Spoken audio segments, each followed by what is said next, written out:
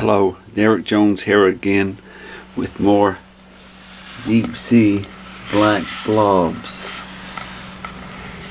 fished up from right off Nova Scotia.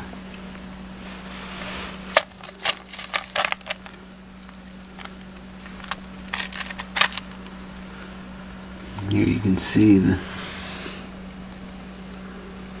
worm or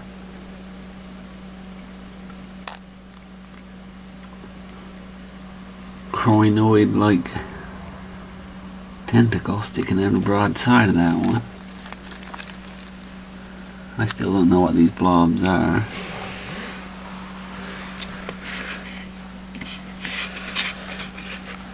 Still don't have a clue.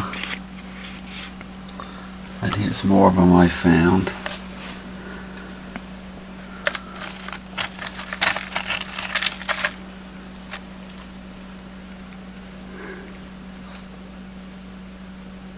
These animals of some type living inside.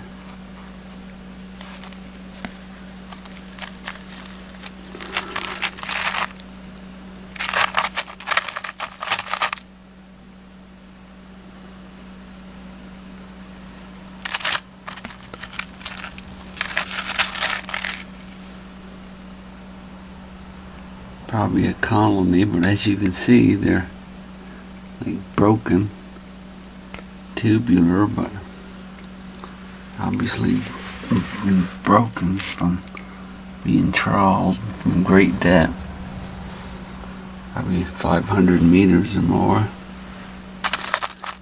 And this one, a piece of blob, obviously broken and started to decompose, and there's a smell. Smells a little bit like sewage, and you can see like rust attached. Rust. It was attached to a shipwreck or something.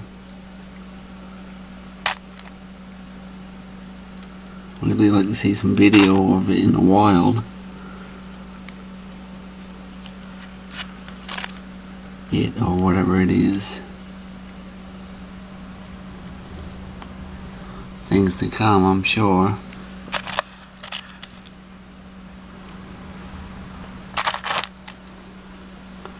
And here is a piece of blob that's been dried.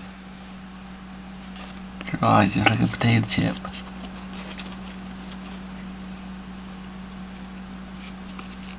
So it dries completely.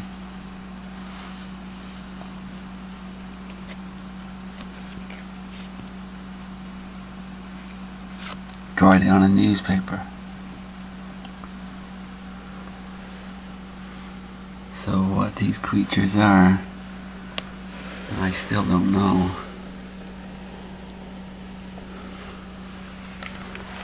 Okay, goodbye. So I'm taking this poopsicle blob and I'll dry it. And it should come out paper thin, like this other piece of poopsicle that I've dried. You say, people, we're talking 500 meters deep here off of Nova Scotia, where these poopsicles are coming from. There's another broken piece here. Yeah, probably that's why so many fish there to start with. Here we have another blob, or like a vent of a sewage-based bacterial mat on the bottom of Nova Scotia. And I believe the openings here is where the methane gas leaks out to these like volcanoes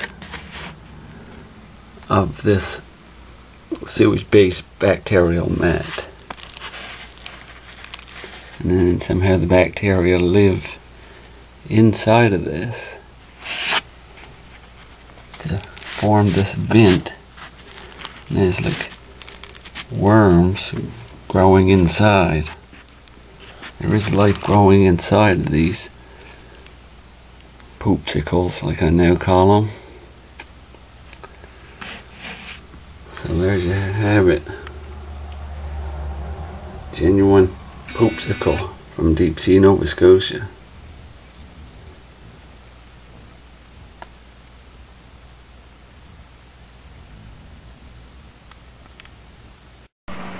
Here's that same blob after it's been dried a few days.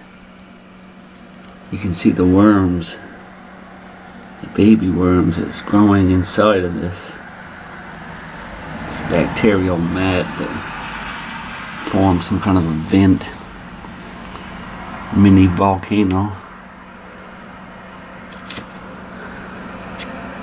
And you can see the growth rings.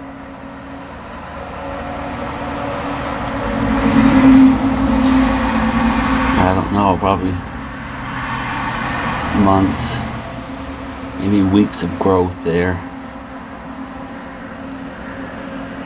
You can see where it was torn from its larger mat.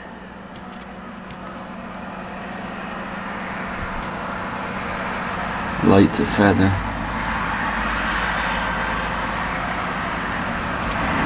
But, yeah. Some kind of bacterial vent growing off the coast of Nova Scotia, and I believe it's based on a pollution that is accumulating on the bottom. But yeah, really don't know for sure.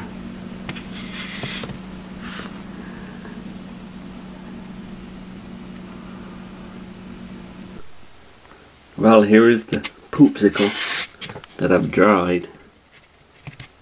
It'll probably dry out even more. It'll probably even shrink up even more as it dries out further.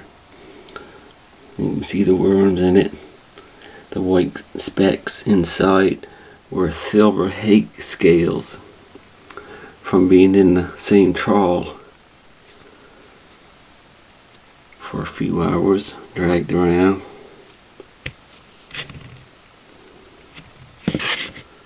A smaller piece starting to harden up quite some.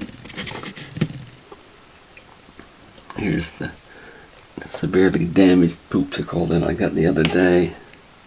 It's not completely dried yet. And some of them being damaged by trawlers seem to decompose. And when they decompose, they smell exactly like sewage. But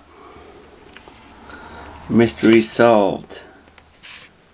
The mysterious black blobs are actually poopsicles from the same bacteria that gives us rusticles on the wreck of the Titanic or whatever.